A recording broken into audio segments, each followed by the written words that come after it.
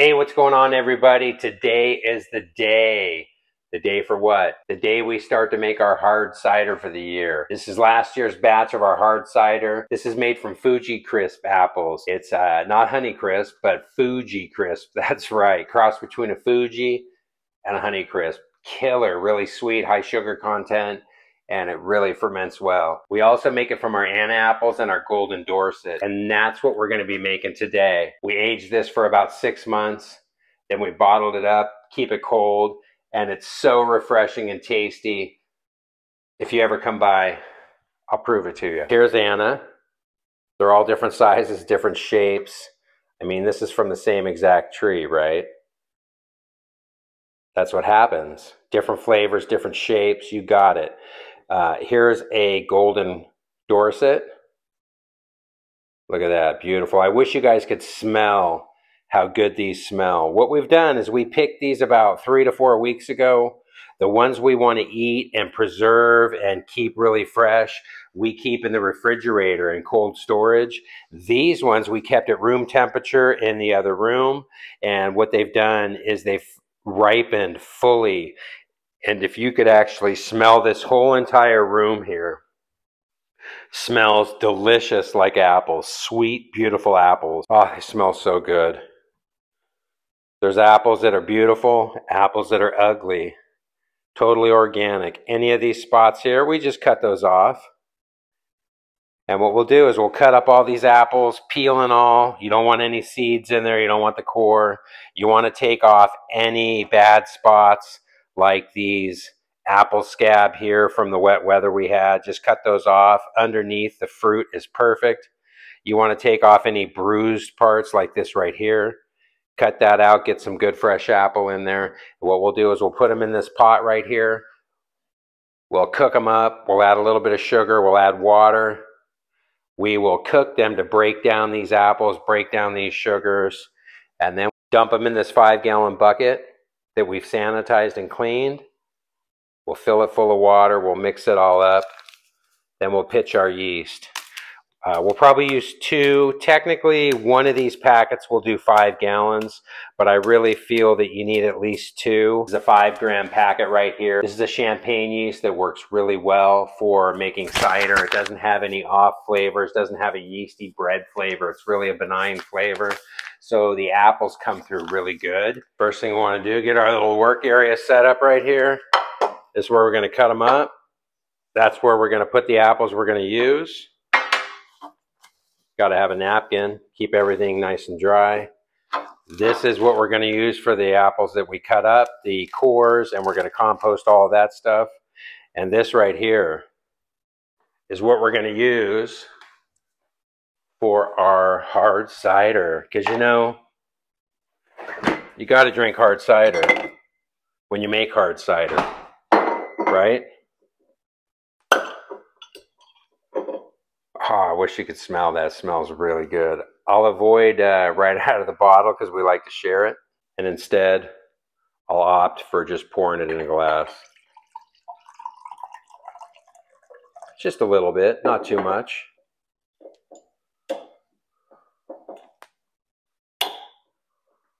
That can go right back in the fridge for later. And this will keep us company over here. Get to work, enjoy the process. I'll probably kick on a show here in a minute. And enjoy. These are, God, those smell good. You got to have a little taste. Yep. Really sweet. And a much higher sugar content. And we're not going to worry too much about cutting these up small, because what we'll do is we'll cook these a little bit, release the sugars with some additional sugar and water. And then we'll take our immersion blender and we'll basically puree everything. So it's really easy for the yeast to just break that stuff down. So I got my work cut out for me here. No need to bore y'all. But it's really all you do. It's just a time-consuming process. Sit back. I'm going to turn the TV on, catch up on a show. Maybe watch a little I don't know, catch a little Ross Ratty or something. There's a golden Dorset. Give you a look inside one of these. Let me give you a shot of that. So that one you can see is starting to core, starting to, around the seeds, starting to get a little overripe. But that's perfectly fine. You cut out any of the brown, cut out the core. You don't want any seeds in there. Seeds have basically arsenic in them. Commercial cider makers probably just grind them all up. Don't worry about it, but we don't want to deal with that. We make a really high product, right? Homegrown, homemade, way better.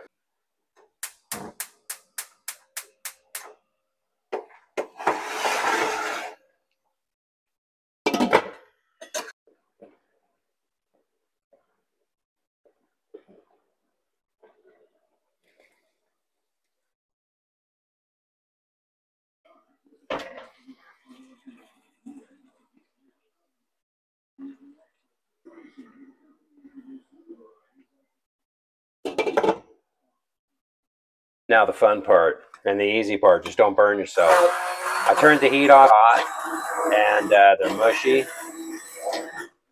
So do not splatter this on yourself. And it's nice to have a different consistency. You don't want to have it all pureed. And I've got some raw chunks in the bucket I'll show you later. What that does is it gives a longer food supply or longer nutrients for the yeast to feed on, which really helps the fermentation process. If you blend everything out the same consistency, the yeast will have a tendency to eat up that food in the same amount of time and be finished working. It seems if you let it do a longer period of time, it actually works with a better finished product.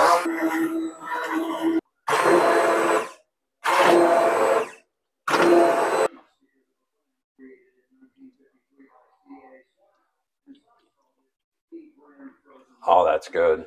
In the bucket, I've got some whole apple slices. I haven't crushed them. I haven't cooked them. And what that's going to do is allow the yeast to feed for a longer period of time. And it's going to give us a better product.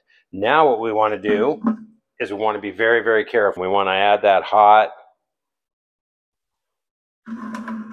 mash that we made. Try to give you a good view here. There you go. To this bucket without making a mess or getting third-degree burn.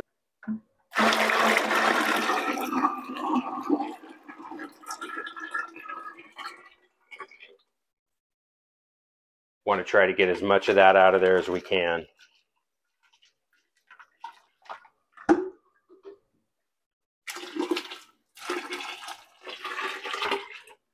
I'm going to add some cold water to this pot.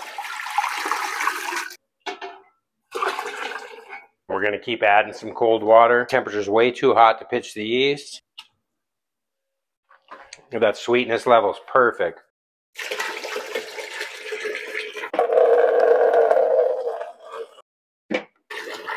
This is my handy mash stirrer. Had it for years. You want to make sure everything is clean before you use it. We're going to use this every day. I like to stir my mash every single day. Some people don't, but I like to stir it and get everything moist, push it down, stir it and agitate it around. That way we really reduce the risk of getting any mold on this top layer. So if you have this top layer up here and it's exposed to air, that's how you're going to get mold. If you come in here every day, once a day, pop your lid, be really careful not to get anything in there, and give it a nice stir, push that cap down, mix it around. You'll love what you get in the end. I need to wake my yeast up. So what we're going to do is we're going to sprinkle that over the top of that liquid mash.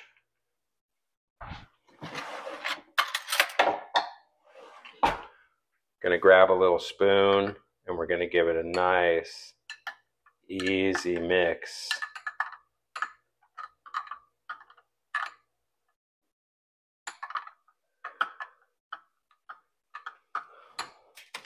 And I'm going to add another one. Probably going to do 3 packets, maybe just 2. I think I did 2 last year and it worked out great. Nice, gentle stir.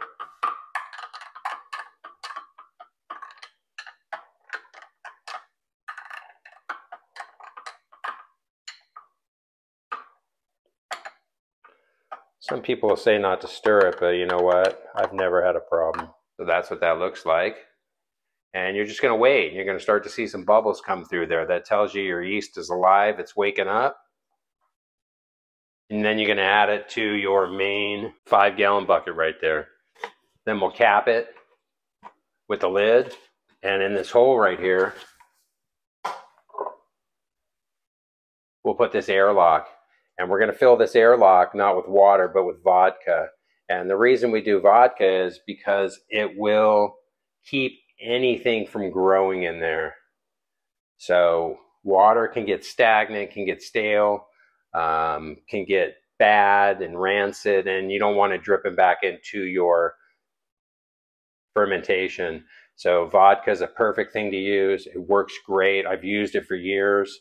And it doesn't evaporate out of there. You put it in there once, that'll last a good 2-3 months. And we will keep that in that primary fermentation container for at least 30 days, maybe a little bit longer. Make sure everything's worked off, that there's no more bubbles in it.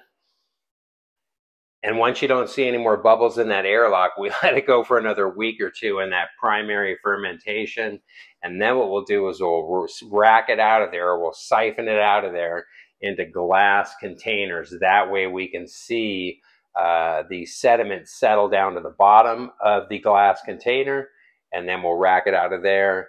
Then we'll rack it out of there into bottles, and before you know it, that cloudy, thick, brown mixture will turn into clear heaven in a bottle. I'd say our yeast is ready to rock and roll. What we'll do now is we'll gently add that to our mixture. And we want to get all of it, so we'll go like that. Give that a little bit of a stir, kind of spread that out a little bit. And that colony will spread out and do its thing. Got our airlock full, vodka up to the line. We'll put that in a nice quiet place where we can keep an eye on it. And tomorrow when we come out, that airlock should be bubbling. Why would it be bubbling? Because that's the yeast eating the sugars and turning those sugars into alcohol. So I hope you enjoyed this video. It's a fun thing to do. Make your own hard cider if you choose to. You can make actually regular cider, just don't add the yeast. Let it ferment out a little bit, no yeast in there, and you can have a great drink. In about 6 months from now, it'll be fantastic. Have a great day. Thanks for watching. See you on the next video. Bye-bye.